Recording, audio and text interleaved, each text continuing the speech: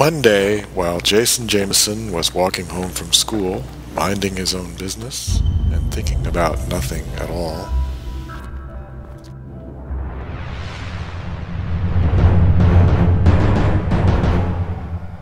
something fell out of the sky. Was it an alien meteor? No, it was a friendly alien in a 1960 Dodge Dart. His name was Sam. He came from 400 light years away.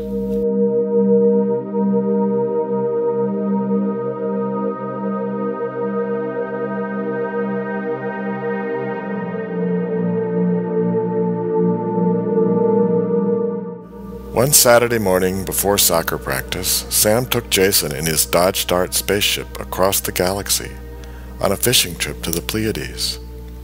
Sam also had a wife named Edna, who loved Elvis Presley, and a ray gun that could turn an earthling into a toad. Or create a universe, at least that's what it said on the side of the ray gun.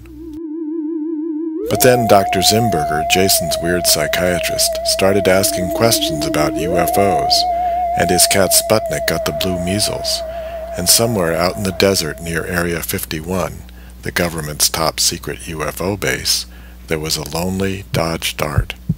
You can find out all about it in my new book, Bongo Fishing.